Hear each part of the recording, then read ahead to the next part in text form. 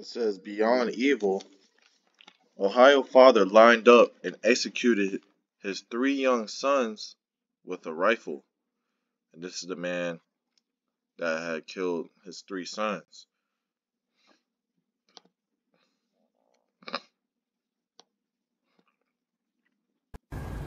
In an act of just incomprehensible cruelty, the father that stands before you lined up his 3 young boys, and he executed them in his own home with a rifle.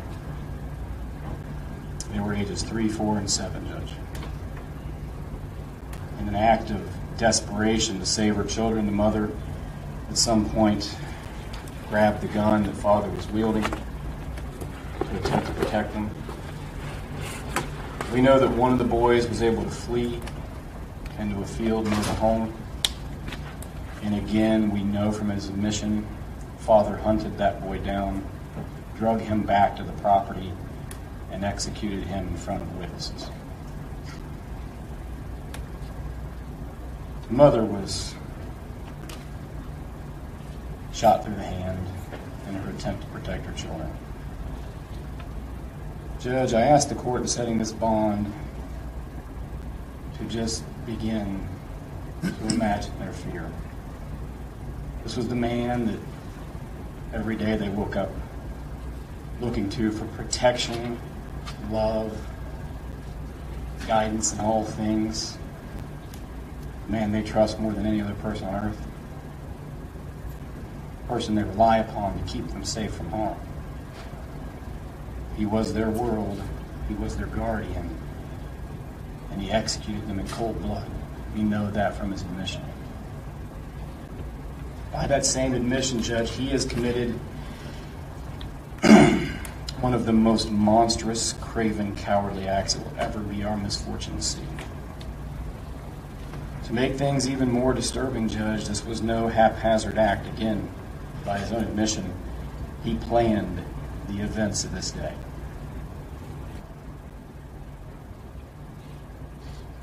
Judge, it's important for the court to know in the bond we're going to request today, for the court to understand Claremont County deputies, Monroe Township Fire and EMS, and other first responders bravely respond to the scene where they don't know what's going on.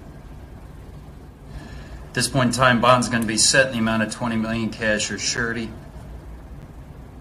Anything else at this time, Mr. Gast? No, Judge. Mr. Cal? Mr. Cal, anything further?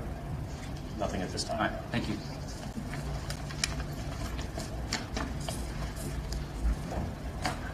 All rise. Court is in recess. Alright, Shalom, Shalom, Israel. Before I start this lesson, I'm going to give all honor, glory, and praise to Yahweh, by Hashem, Yahushua, by Hashem Rakakudash. I'm the brother Tazim Kamath, coming from the Camp Prophets in Babylon here in Tampa, Florida. I want to give double honors to the elders and apostles of Great Millstone that teach the truth and are well. Peace and salutation to the hopeful elect that is scattered abroad. And what you seen today was Esau. He executed and murdered his 3 sons, man, with a rifle. Okay? And he said how one son had escaped, and he hunted him down and executed him. Alright, so we're going to go into this. It's not going to be a long lesson.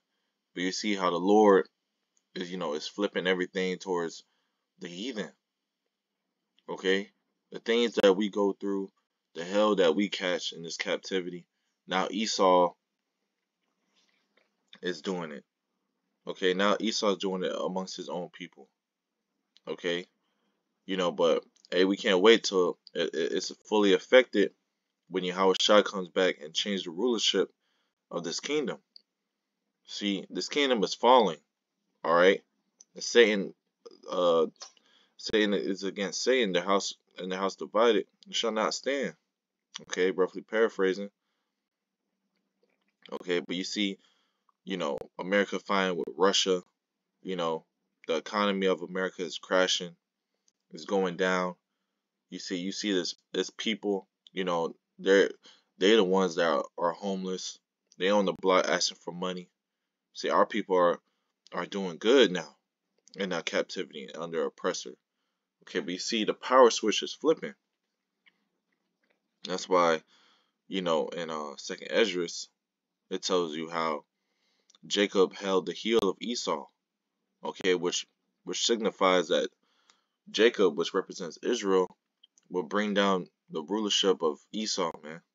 And Esau's at it's the end. Okay, we at the end of this, man. So let's start with this first scripture.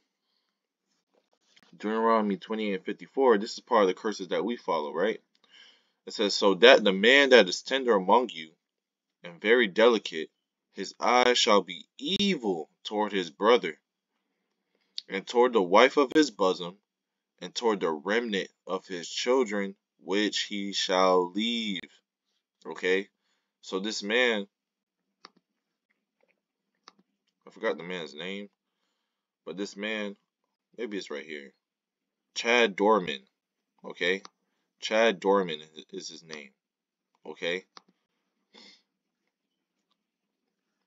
Alright, and guess what? He wanted the mother as well. Alright, shot her in the hand. Hey, but guess what? It's part of the curses. Right? But it says, his eye shall be evil toward his brother, and toward the wife of his bosom, and toward the remnant of his children which he shall leave. And what he did, he executed all three of his sons. Okay? All three of his boys. Alright? And damn near killed the mother. He killed all his sons right in front of the mother. Okay? Now his bail is 20 million. 20 million. That's unreal. Alright? That's unreal. But see, the Lord is doing that for a reason. Okay? Let's get this. Deuteronomy 30:7. And it says, and the Lord Yahweh thy power will put all these curses upon thine enemies and on them that hate thee, which persecuted thee. So Esau is the one that persecuted us, that hates us, that wants to, destroy us as a whole. But guess what? The Lord is flipping the curses upon our heathen, upon their people. See, they're the one that executing their family. They're the ones that killing each other, going to jail. They're the ones that are going through straight hell, and seeing their kingdom going down and crumble, while we stand in great boldness, and we waiting for our Lord to come back, man. Okay, see, we happy for the system to crash. We happy for the money to fail. We happy that all these things are happening. Okay, because with that, we know we are closer and closer for our Lord to return. And then this whole nightmare is going to vanish. Okay?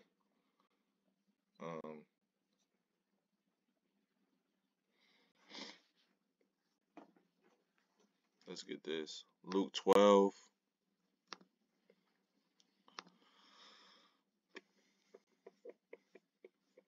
Luke 12:51, right? And this is the Lord. It says, Luke 12:51, it says, suppose ye that I am come to give peace on earth? I tell you, nay, but rather division. See, the Lord is not coming with these peace and hugs and kisses and, I'm going to save everybody. Nah, the Lord not coming with that. The Lord coming with violence. The Lord is coming with destruction. Coming with vengeance. He's coming with division. All right? And guess what? The Lord is causing division amongst Esau's household, amongst his kingdom. Okay? It says, from henceforth there shall be 5 in one house, divided 3 against 2, and 2 against 3. Okay? And you see, their house was divided. The Lord put that evil spirit amongst that father to destroy to murder his 3 sons. Okay? To murder his 3 sons. Alright, and have the mom watch it. Okay? But see, the Lord is causing division amongst the earth. Okay, because the Lord is stirring up destruction and vengeance because soon enough, all hell about to break loose, and Jacob's trouble is gonna be a free for all out here, man. Everybody's gonna have to fight for themselves. So you're gonna see, kids getting held for ransom, women getting held for ransom, families getting destroyed and killed. Okay, you see, there's a lot of things that's about to happen upon this earth. This is only the start of it. Let's get Matthew 24:12. It says, "And because iniquity shall abound, the love of many shall wax cold." The love of many shall wax cold, man. Okay, so see, people are killing each other, their own family killing each other. Hey, the love of many is waxing cold, man. The Lord is putting them evil spirits upon this earth for judgment. It's all judgment at the end of the day. And the Lord is up there happy and laughing. Alright? To put that evil spirit upon these people to kill each other. To see the curses flip on each other, man. Alright? Let's grab this last one.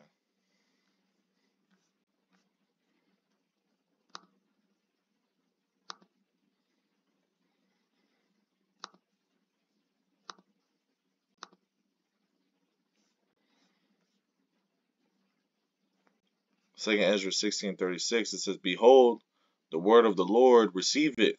Believe not the gods of whom the Lord spake." Right? Behold, the plagues draweth nigh and are not slack. So the Lord is sending plagues upon this earth.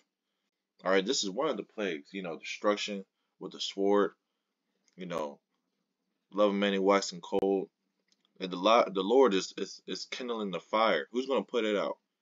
Who's going to put out the fire the Lord has already been kindling upon America and amongst the whole earth? It says, "And as when a woman with child in the 9th month bringeth forth her son, with 2 or 3 hours of the birth great pains compass her womb, which pains when the child cometh forth, they slack not a moment." Okay? So, all these things are happening. It's like great pains of the earth that's happening, man. Okay? Like it's compared as a woman having contractions. She can't hold it any longer. She has to push out. Okay? And it says, "And even so shall the plagues be slack to come upon the earth, and the world shall mourn, and sorrow shall come upon it on every side." So the Lord is bringing death, sorrow, destruction. Alright? And guess what? These plagues are not going to return slack. Anything the Lord says is not going to return unto him void. Okay? Let's get this one right here. Alright? 2 Ezra 14:17, it says, "For look how much the world shall be weaker through age, so much the more shall evils increase upon them that dwell therein." So you're seeing more evils that are upon the earth, which evils go into bad times. Alright? It's going to be more and more bad times like this. You're going to see more brain splattering. You're going to see more people murdering each other. Families murdering each other. Killing their loved ones, their babies. Alright? But see, the world's getting weak through age because of the man that's ruling this earth. He brought this earth up. Well, he brought this country, America, by violence, rape, robbery, destruction, deceit. And guess what?